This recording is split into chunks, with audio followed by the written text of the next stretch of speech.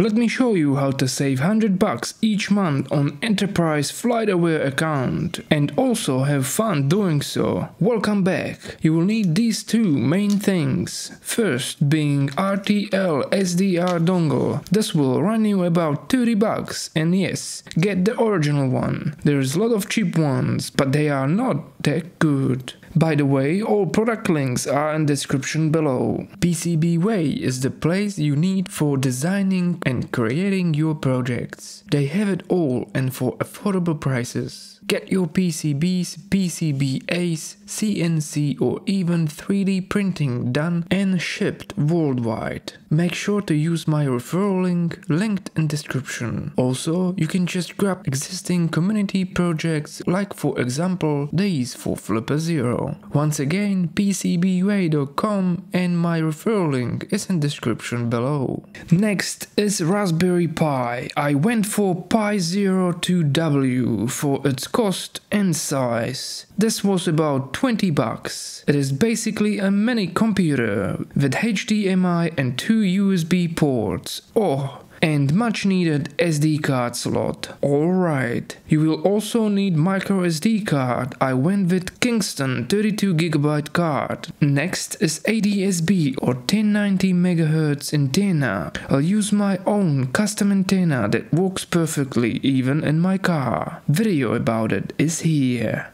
Go and check it out. Another thing is USB-A to micro USB cable and adapter from USB-A female to micro USB male. I made mine by joining two cables. Lastly, RF cable to connect antenna with RTL-SDR. This one was included in RTL-SDR's package. Cool, so let's start. Grab SD card and shovel it in your computing device. Go to FlightAware.com and under ADSB tab click Build PiAware ADSB receiver. Here, massive manual. Let me make it easy for you. Scroll down to section 2 and download first image from link. Once downloaded, open Etcher. Select downloaded image and select target. Target is SD card you just inserted earlier. And click flash. Also subscribe. Few moments later, Etcher completes flashing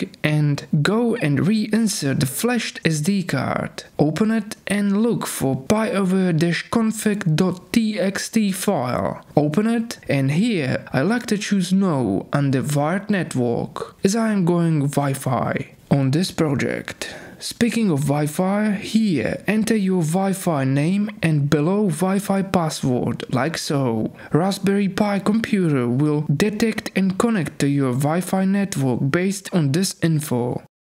Save changes and eject SD card. Now insert it in Raspberry Pi. Next I'll connect RTL-SDR with Raspberry Pi using my rigged cable. On Pi02W is second USB port for comms and first for power, all labeled next to the ports. Next I'll connect my DIY 1090 MHz antenna using RF cable with SMA connectors, like so. And last thing is to provide power with classic old school USB to micro USB cable. Your grandma should still have one of those. Boom, just like this and all should work. Let's check it out. Scroll down to 5th point and click on Claim your PiAware. You have to create an account and wait for your device to be recognized by FlightAware. Once done, click on your statistics.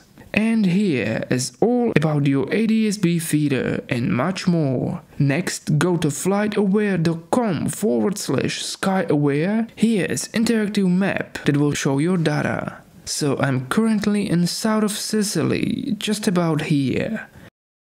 Whoa, got first hit. Probably my antenna needs to go outside for this to work properly. I mean, it is cool, it can receive data indoors as well.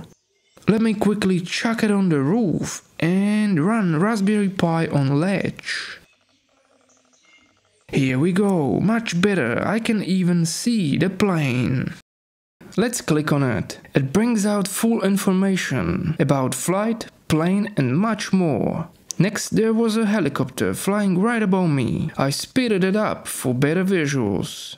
Now 3 aircrafts at the same time. By the way, there's no limit for displaying aircrafts. I have seen over 30 different planes when I was back in Central Europe.